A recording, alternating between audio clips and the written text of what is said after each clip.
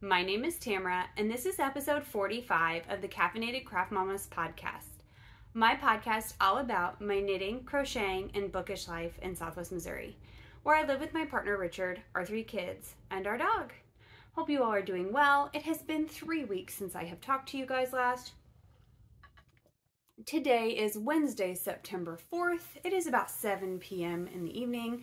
My kids are with my mom at church, so I thought I would go ahead and get an episode recorded, even though this one will be a short one because I don't have a lot to show. And that's okay. Going back to work has been more than I expected it to be, and my crafting time has been about this much. So I actually have gotten a few things done, but not nearly what I was hoping. So if you would like to follow me on social media, please feel free to do so. I'm active over on Instagram as the caffeinated_craft_mama. And then I also have an Etsy shop now, CCM Bags. You can click the link down below in the description box that will take you straight to the shop. I do have some bags in there. Not as many as I wanted because a few have sold, which is great, and hopefully I will get a few ACOTAR themed bags in there in the next couple of weeks. We'll see when those get done. All right, so I have a gift I want to show you guys. I have I have one finished object and one sort of finished object, and then I have 3 whips to talk about. So not a ton, but honestly better than I should have anticipated. So first of all, I want to show you guys this gorgeousness, and I will have to pop the name of the pattern in here. Actually, no, it goes this way. Sorry. So, crafty friends, guys, make the best friends, in case you didn't know. My friend Amber Marie Knits, if you don't watch her, you should. She's here on YouTube. Knit this shawl, and I knew it wasn't her colors, and she just likes to knit things, and she brought this to me after my first week of school and told me that she just thought I might need a hug, and she's right. And so you know, it's perfect, guys. It's beautiful, and you can watch her episode to find out what these colors are. Like I said, I'll put the name of the pattern down here. I forgot. I do need to get finished object photos for Amber for this. But it is the squishiest, the softest, and the most lovable shawl ever. And I am so grateful for it. And she made me cry when she brought it to me because I had had a really rough first week.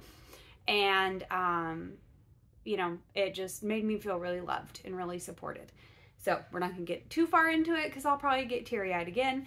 But yeah, so this is my gift and what I'll be wearing today. All right, my first finished object is a pair of socks.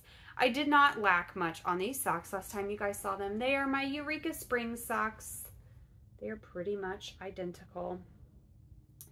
I got this yarn from the Yarn Adventure Truck in Eureka Springs, Arkansas when I went with my mom and Amber to the Fiber Festival down there. First one I've ever been to. So that is a fun memory.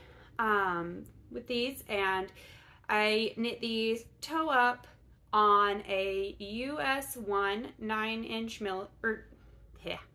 9-inch circular needle.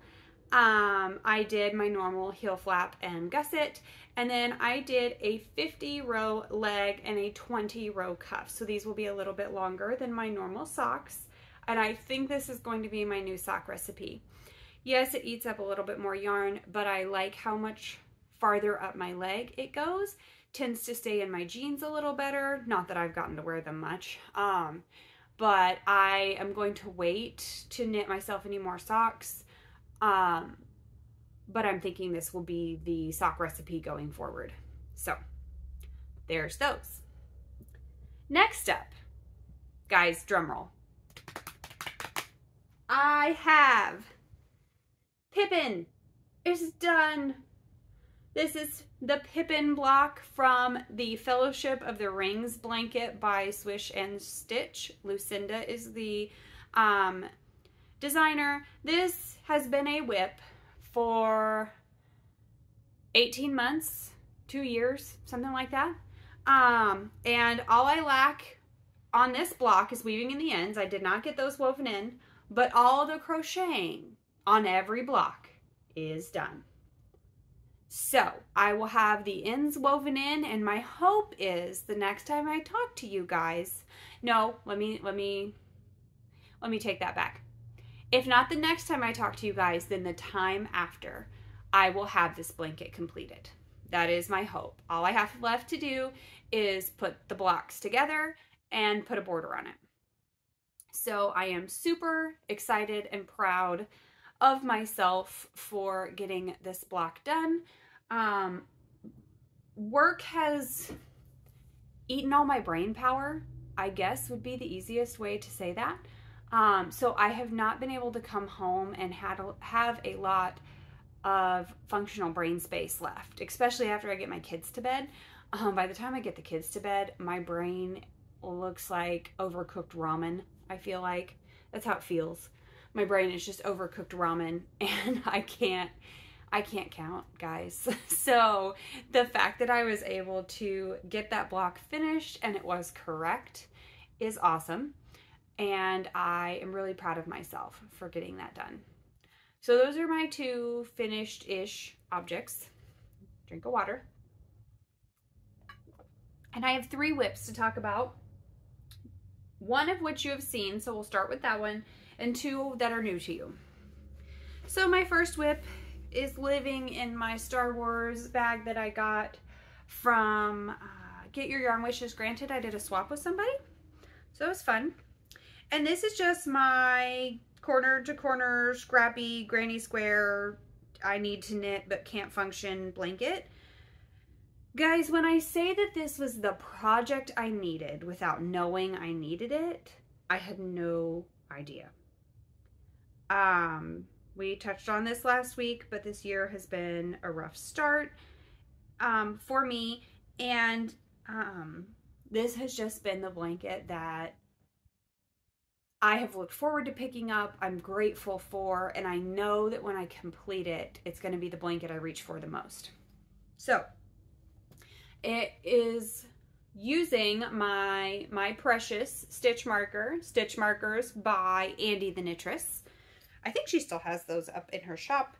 They were the Lord of the Rings set I talk about all the time because this is my precious. So it needed the my precious stitch marker.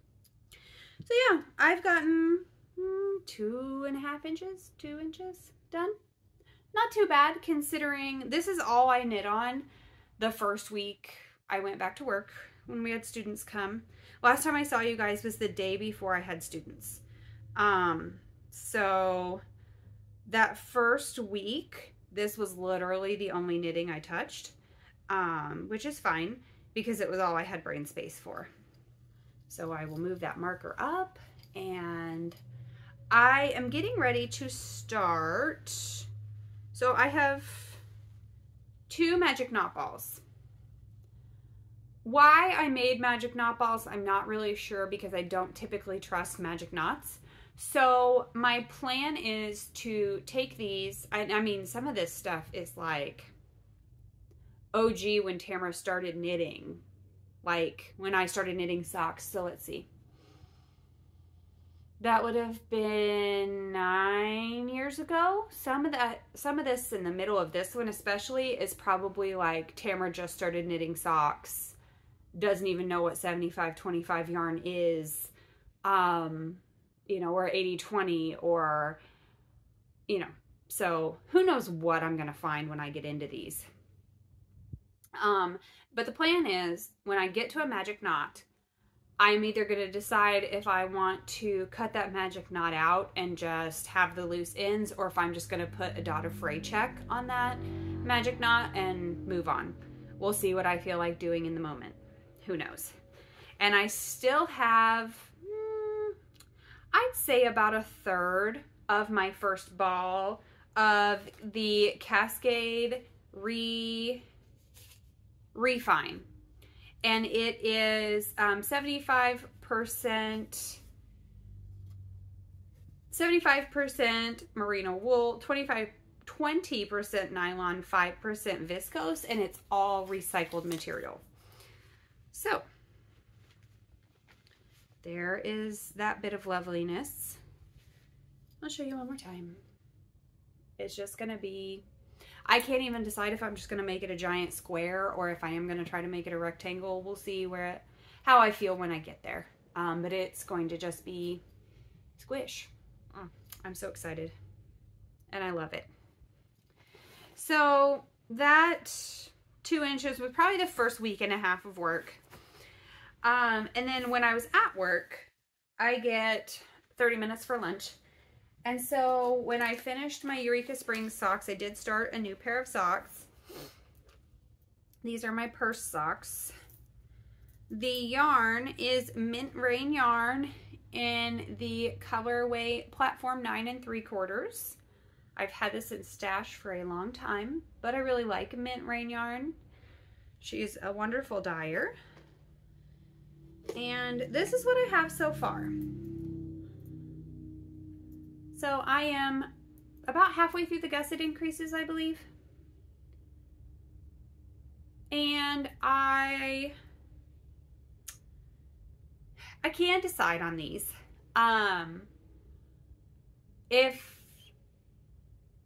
Okay, a little bit of backstory. My sister's birthday is coming up at the end of the month, and I was knitting her a pair of birthday socks. She's a big Harry Potter fan. Okay, great. But the more I look at these, the more they look like a pair of Chiefs socks. I'm the Chiefs fan. Football. I'm the Chiefs fan. She's the Bengals fan.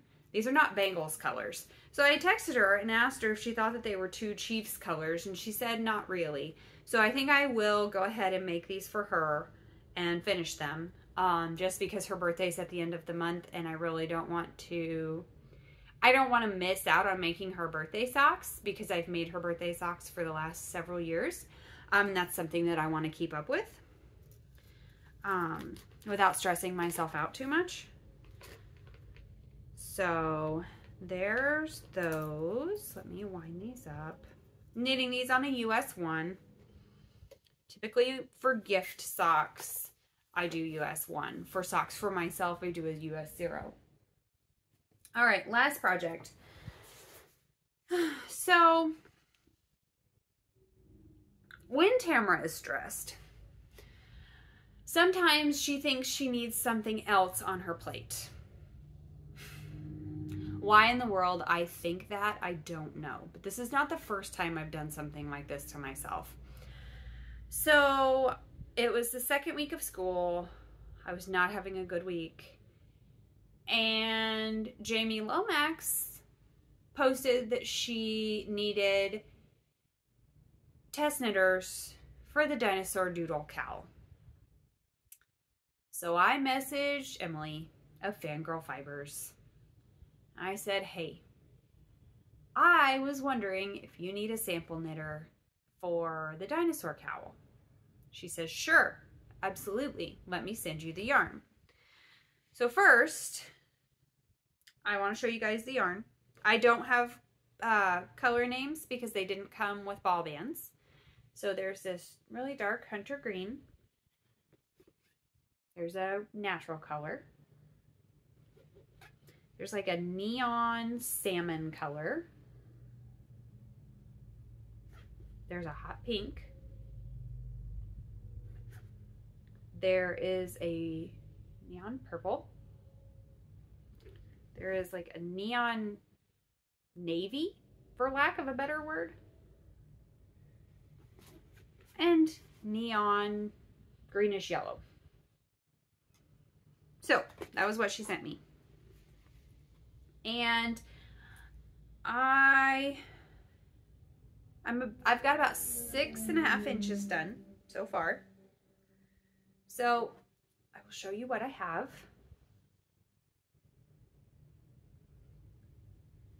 So I've got some Brachiosaurus type ones, some fossil bones, and these are pterodactyls in here.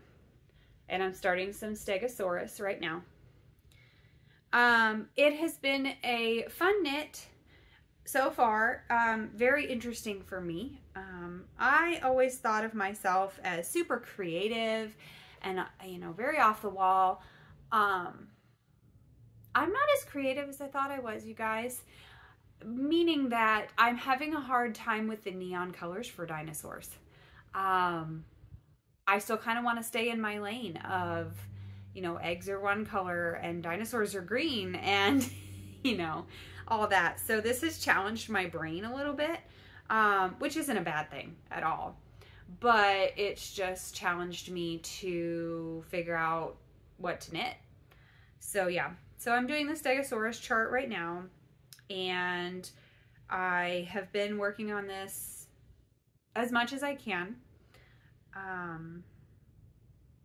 And I'm going to have to message Emily, I think, because this is supposed to be done on the 17th. And I don't think it will, because, or that it will be done, because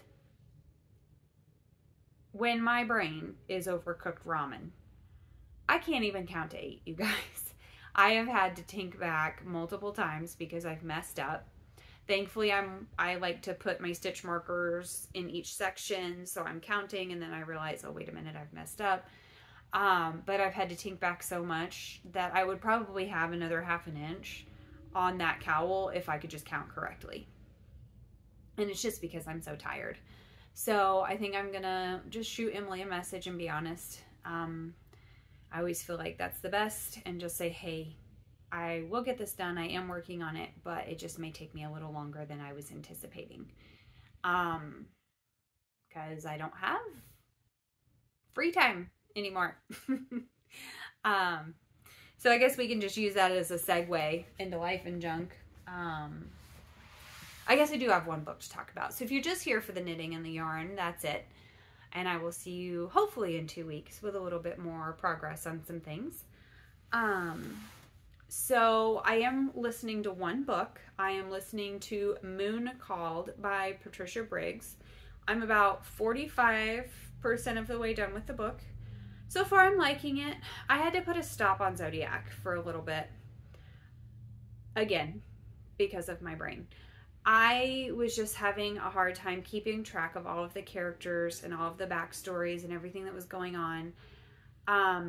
So I'm hoping to read a few of this series. Amber recommended it, and then possibly picking Zodiac back up after that. I was just having a hard time, and I didn't want to get confused, and I wasn't enjoying listening to it or reading it because I just couldn't keep up with who was what and who was supposed to be where and when, and especially because that Zodiac series that I'm reading now, part of it takes place 18 months before the other part, so it can be a little confusing. So yeah, we'll get back to Zodiac Academy soon. So I am listening to Moon Called. I will hopefully have that done, and I already have the second book on hold on Libby for audio. I have about a 20-minute commute, and then I get to work about 10 minutes early so I can knit for a few minutes in the parking lot, kind of psych myself up for the day. And so I have about 30 minutes that I can listen to a book on my way to work and on my way home. So that's kind of nice. Though I typically don't sit in my car for 10 minutes on the way home. I just am focused on getting home. So work has been, like I said, a lot more challenging than I was anticipating. But good too. Good too. I have really been focusing on finding joy in each day, finding joy in my students, and finding joy in some of my coworkers, and that has been wonderful. And I love my kids already. There are some of them that, you know, I already just, and know at the end of the year I'm going to be so sad when I send them on to their next adventure. Some of them I will wave at and tell you, see you later, love you. But some of them I really will miss. But it was a lot more than I was anticipating it being. And I kid you not, I have finished the day, every day, with at least 12 to 13,000 steps a day. I was barely getting 10,000 in the first 2 weeks before school started, and that's only because I was making myself do it. So it's a lot more on my feet. It's a lot more running around. I have kiddos who run out of the room randomly. I have kiddos with very limited communication skills, so I have a few biters. I have some hitters. I've got, you know, some kids are out for therapy. Some kids are unable to quite go to the bathroom by themselves yet. I have some kids that are still in diapers. So, and it's not my classroom. I'm the support teacher in this room. So routines and procedures that I would put in place aren't my responsibility, and I've put a few in place. I've kind of put my foot down and been like, okay, we are doing this. But for the most part, that's not my responsibility, and that's not my job to overstep my teacher by taking over those things. And being the oldest sibling, I have a tendency to do that. I have a tendency to walk in and say, hey, you're not doing this right. I'm going to show you how you should be doing it. And that has been kind of a kick in the butt that, hey, you can't do that now. This is this teacher's room. So it has been a good learning experience for me and a growing experience for me. And I have not cried when I came home from work this week. So that's good. I am feeling a lot more upbeat this week. I think part of that is because we have put out our fall decorations. I have embraced the pumpkin spice. I am finding a way to find small joys throughout my day. And like I said, sometimes that's just a hug from one of my kids, or them listening to a one-step direction after I've only asked them 3 times. So it is a lot of fun, but it's a lot of work too. So that is why my brain has just not been in a good place to be doing a lot of knitting. So going forward, at least for September and October, basic knitting is going to be the plan. I have a couple of things on the horizon that I'm going to start working on. The Lord of the Rings blanket will be done. Let me grab a drink. And then one of my cousins is having a baby.